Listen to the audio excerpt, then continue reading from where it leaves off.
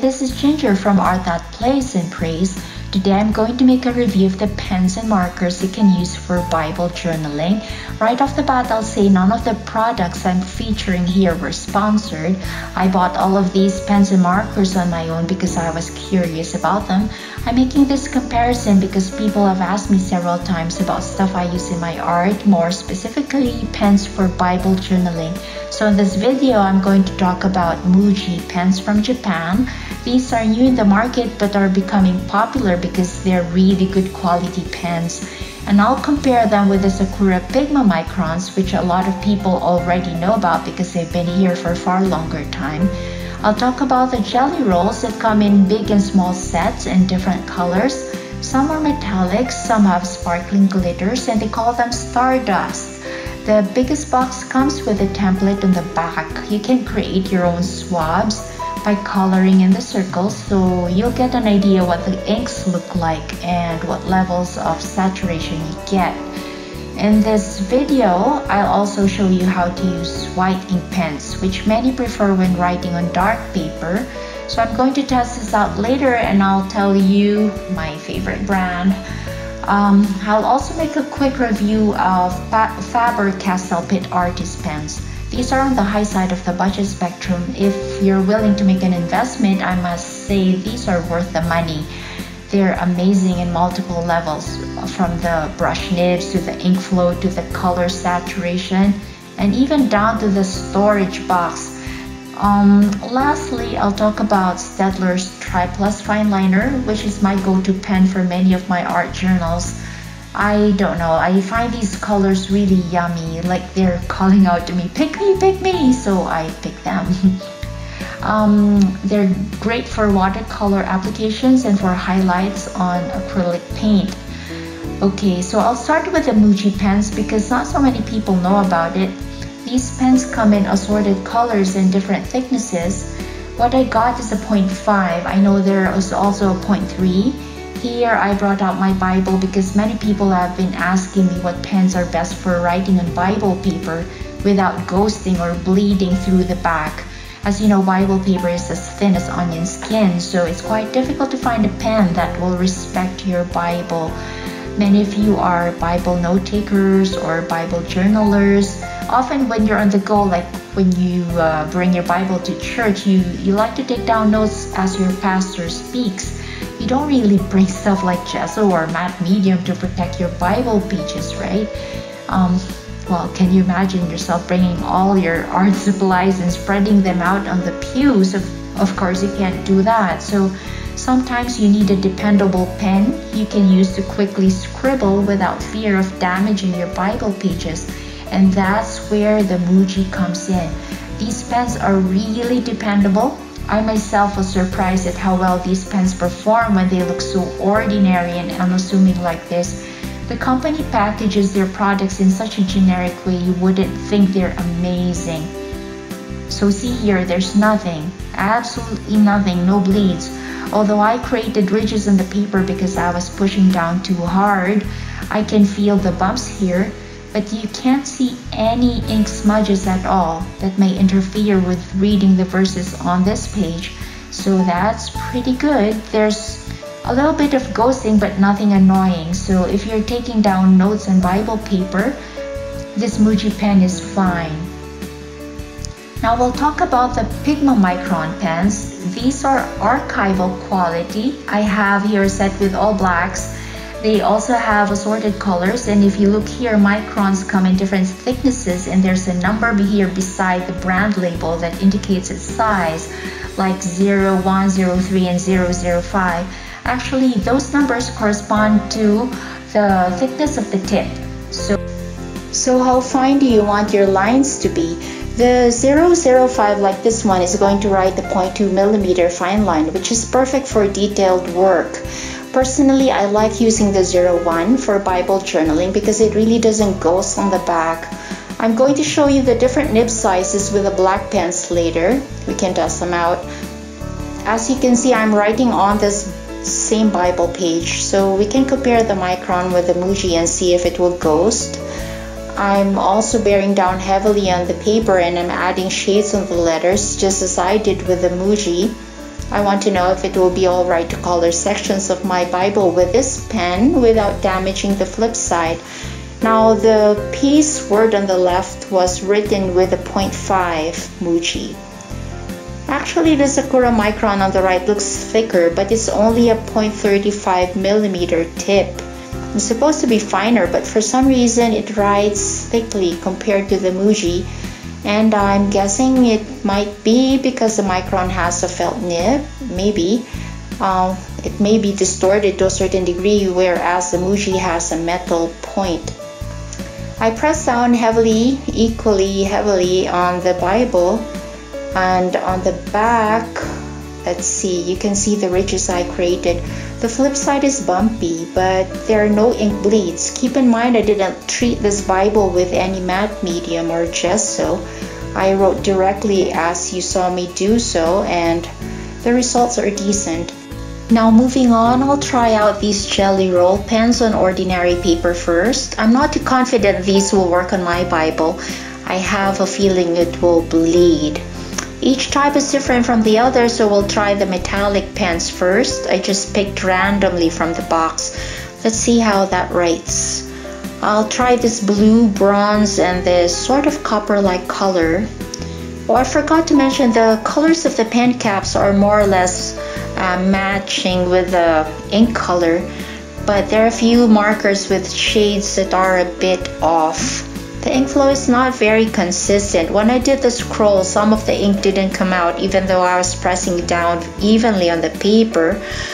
Not very nice. You notice the ink formed a blob when I wrote patience. The ink just kind of dripped on me. One thing cute though is that you can see the metallic sheen on this ink. It may be hard to view from the video, but the writing is shiny when the light hits it at an angle.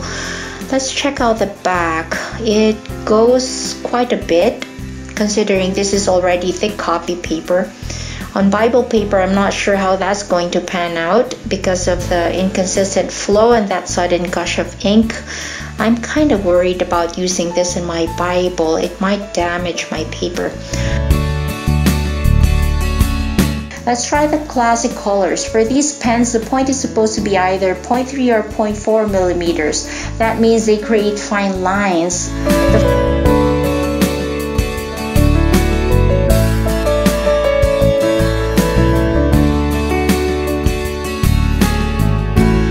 The floor is very good. It's more decent than the first one. It's smoother to write with, but it doesn't seem like it's a 0.3 or a 0.4. This brown pen feels like it's a little thicker than what it says on the label, not like the blue, which really produces a fine line. Let's try the dark blue. I'll just doodle here. I'm trying to feel the pen. This one feels good. It's also smooth and the ink flows without weird erratic patches. No unwanted surprises here, none so far. I didn't have problems with ink suddenly blotting out, and the lines are just as the label says, 0.3. The back looks clean, but what happens if we use this on Bible paper? We'll check that out in a while, but for now let's try the moonlight. The moonlight is a bit luminous. They come in both 0.3 and 0.5 millimeter thickness, and it's supposed to have that fluorescent sheen. See the colors, they're very rich. Then the Stardust has glitters in it. For you guys who like sparkly ink, this is your pen. I don't know what I'm doing, but I'm just playing around with some doodles. It's supposed to be metallic, a bit metallic. I can see it here from where I am, but I'm not sure if this video can capture it. The Stardust and metallic pens are almost the same. They both have a certain glow. If you tilt the paper, you can see it. Okay, that works. Now, the last jelly rolls would be the shadow. They call it shadow because it has a dual tone. So there are two colors mixed together, like this one here is supposed to have a gold hue mixed with a pink. I see more of the pink actually, but for some reason Sakura says there's some gold hidden somewhere. The other pen is also pink, but with a bit of silver mixed with it. Let's check it out. It looks like an undersaturated pink, not blatantly bright. These pens make a 0.7 millimeter line, thicker than the classic. I'm tilting this paper a bit to show you the gold and silver tones in the ink, you notice it. It's shiny. So these jelly rolls perform as the labels say they should. Well, more or less. They're good for note-taking on regular thick-rate notebooks, and they're good for art journals and adult coloring books. But for Bibles, I don't think these pens will work. I pulled my Bibles. I can doodle one letter here. I picked the classic blue to make everything blue on this page. This pen I'm using here is a 0.3 millimeters, and I'm shading some parts to check if that will show off on the flip side, and we'll see what happens on the opposite page. Okay, let's take a look. It shows up. The markings are too visible on this page, and it's not a good pen to use in your Bible. It's good for other purposes, maybe for regular paper, but it won't work on thin onion skin Bible paper. It's not bleeding, but it's ghosting a lot, and if you're writing on the opposite side of your page, then that's not going to look pretty. It's going to be difficult to read your notes. Okay, so here's your comparison, the Muji, the Pigma, and the Jelly Roll here, this last one. For those of you who would like to write on black or dark paper, you may want to try this Uni-Ball Signo white ink pen. I found this in Amazon, and it's made in Japan. It comes in 2 points. The broad point gel pen creates 1 millimeter lines, and the finer one draws 0.4 millimeter lines. I personally prefer the broad point ones because the ink flows better and the white appears more opaque. This second pen I'm demonstrating here has a finer point. However, the drawing looks more gray than white against this black background. I think you'd have to go over your drawing twice, maybe 3 times to achieve the same effect as the broad point Uni-Ball. Sakura Jelly Roll Classic also has the white pens at medium point. I tried them before, but I didn't like how translucent the lines turned out. Writing wasn't smooth, and I had to struggle with making the ink flow because the pens clogged too often. So I was searching for alternatives when I ended up with Uni-Ball. It's not perfect either. There are times the signal skips or stops flowing, and I had to kind of shake the pen a bit to keep the ink flowing. But overall, I find that the Uni-Ball Signo produces better results. For note takers among you who like to write using black pens only instead of colored pens, I'm showing here some microns with different nib sizes. The smaller, thinner, finer pen is a 005, and from there it goes up to 01 up to 08. Now I wrote on my Bible to test out these black pens. The one with the 005 label writes with a 0.2 millimeter tip is very fine, and the 01 pen has a 0.25. The 02 makes 0.3 millimeter lines. The 03 is a 0.35. The 05 is a 0.45, and the thickest one, the 08, draws a 0.5 millimeter line. Now pay attention to the writing, and let me zoom that in so you can have a closer look.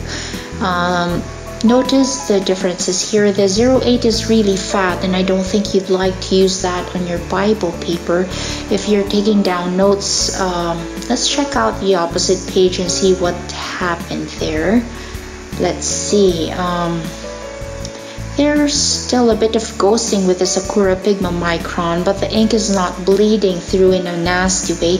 If you're sort of finicky and strict about having clean white paper on every page of your Bible, well, there's still a bit of visibility here, but they're not so bad. They're perfectly acceptable. Your best bet would be the 005. The thinner the pen, the better.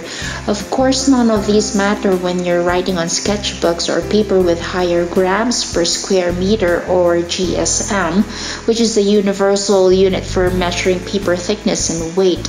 But Bibles tend to be more picky with the pen, so go with a smaller size, 005. That's even better. Heading now to Staedtler, I'm sampling here the Tri-Plus Fine Liner, which is a metal clad tip and draws extra fine 0.3mm lines. Staedtler has been in the pen business for as long as I can remember. They know what artists need, and so they keep coming up with great ideas. One thing quickly noticeable about these pens is the triangular barrel that sits ergonomically in your hands. It's so comfortable to grip these pens. I've used them many times in my art journals, and you can watch some of those videos on my channel. The ink is water-based, so if you smudge the line marks with water, you can actually create a nice, very nice watercolor effect with these pens. The Tri-Plus is packaged in large or small sets. You can buy these in packs of 48 or 42 bright colors. Yeah, they also come in boxes of 36 pens or 32s. Yeah, I think there's even a smaller one, like the plastic cartridge of 6 pens you can find in Amazon, which is perfect for people on the go. They're pretty cool on mixed media paper, but how do they perform on thin Bible paper? We'll find out from the flip side of my doodles here. Let's see. Well, we've got plenty of nasties here. The parts of my hand lettering where I shaded, you can see it on this flip side. The ink is not only ghosting, it bled too, so yep.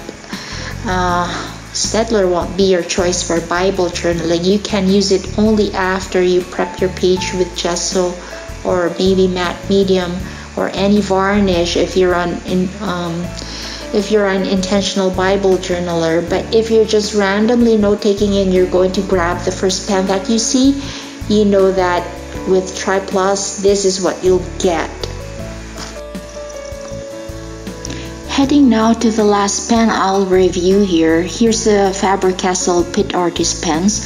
There's nothing negative I can say about these pens. These markers have brush nibs, so they're awesome to use. It's like you're painting with a paintbrush. It's very smooth, and the India ink is well saturated and blends so well to create nice gradients. These Pit pens come in assorted sizes, like 6 pens in a box. There are boxes with 24, 60s, and even 90 pens, which are packed in a professional looking wooden case. Mine is 48 and it already has a good selection of colors to work with. These markers are a bit pricey, but you know you're buying quality, so you're definitely not going to be disappointed with Faber Castell. They know artists and create awesome supplies. Having said that, I wonder how great these pens will perform outside the normal artist grade paper. As I said, Bibles are very picky, so you can't just go in and scribble with the first writing tool you grab. So let's check out what happens on the opposite page of all my doodles. I made sure I pressed down on this paper, and as you have noticed, I ran through my lines a couple of times to thicken and highlight my design. So let's see. Wow, even with all my shading, none of the markers seep through the paper. See, the back here is very clean except for a little ghosting. I can still read the Bible verses. The Staedtler Tri-Plus left more marks than the Pit Artist pens. So there you go. You have these pens as another alternative to add to your stash of Bible journaling supplies. You can color and shade with it and not worry about messing up the back. It's good to know it works on thin paper too. So let me recap the results of our tests here. Faber Castell Pit Artist pens are okay. Tri-Plus are not. Muji pens are perfect too. It's the one we use to write the peace word. The Pigma microns are awesome as well, whether you use a colored variety or just the black ones. But make sure you choose the microns with the smallest, finest nib to play on the safe side. So the Uni-Ball Signo is a nice touch for highlighting on black paper. I just demoed that on cardstock, but not on Bible pages. Jelly rolls are risky because their ink flow is inconsistent. Sometimes they drip without warning and may cause bleeds on your Bible. But if you're prepping your Bible with gesso, go ahead and use the jelly rolls. Okay, so that's it. Have fun with your Bible journaling. If you're serious about getting into the Word and studying scriptures while marking up and decorating your Bible, let me recommend to you the YouTube channel of Kat Woods. Check out the link in the description box.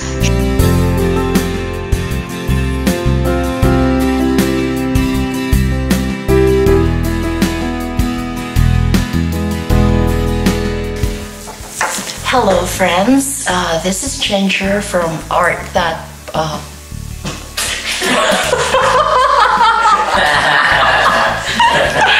Art That what? I forgot my name. Art That Praise. Oh my goody cheesy wow.